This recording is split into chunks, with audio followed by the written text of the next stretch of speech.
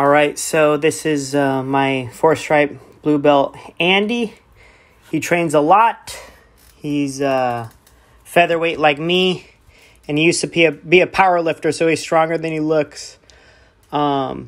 He's good at like flipping people with their feet, so I'm protecting myself from that. He has good downward pressure, so I'm pretty sure I want X guard right here. Now he wants a knee bar. I don't care about X guard. I just want to get out, hopefully get on top when I'm out of this. He did a good job going for this thing.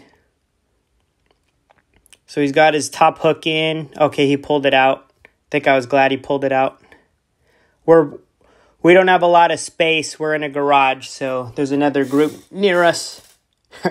That's when I see the camera, so I better turn it up. I've been pulling people's head in a lot. It really limits what they're doing, whatever it is. So I like to spin. It's like holding on to a spinning wheel. A lot of people start doing that later in training, so I've done it for a couple years. I know when people do it to me, it's formidable.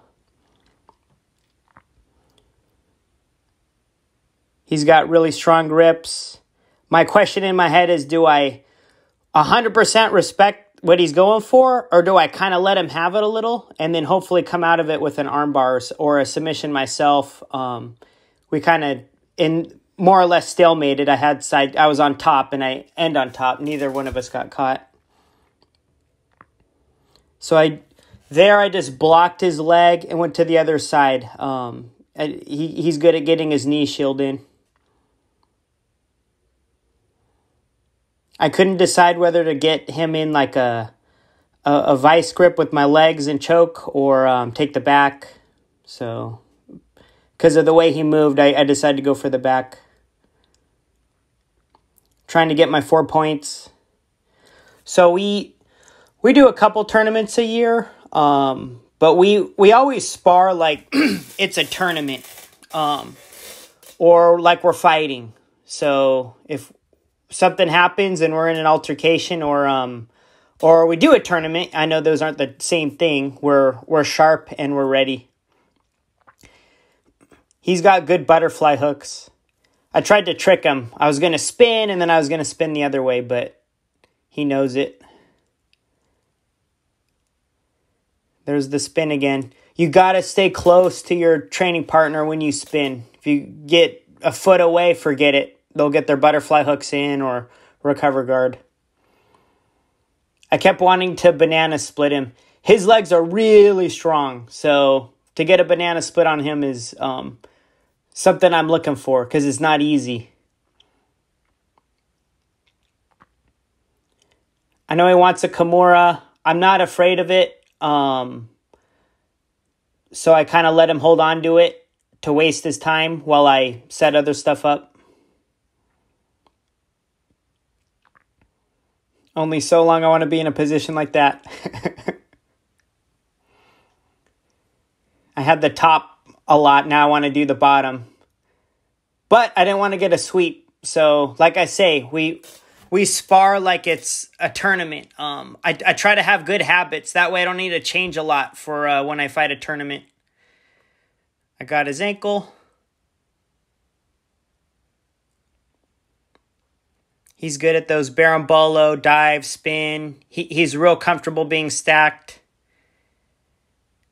Didn't quite get the triangle there. So many things are just 1 second away from disaster, or if being submitted is a disaster. I just have a sense he's going for it, and I make a move, and a lot of times I'm glad I'm glad I respected what I thought he was going to do.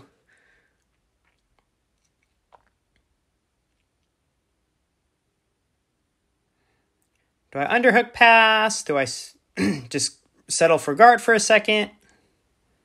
He's trying to dig under there. Okay, he wants an omoplata. He wants a knee bar. He's good at transitioning back and forth. So much stuff happens that your autopilot takes over. Oh, I was hoping he'd take side control. I've been working a Darce choke from side control. We're near the end. I wanted something flashy. Oh, here's my X-guard sweep.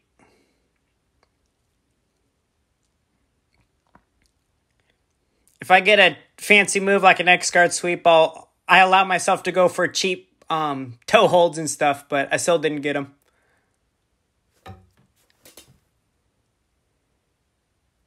I think he should have scooted out there and kind of faced me chest down. I think he would have won.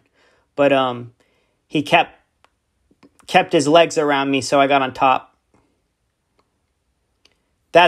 Someone said 10 seconds left or 5 seconds, so that's when you skip steps. That's when you just go fast and use everything you have.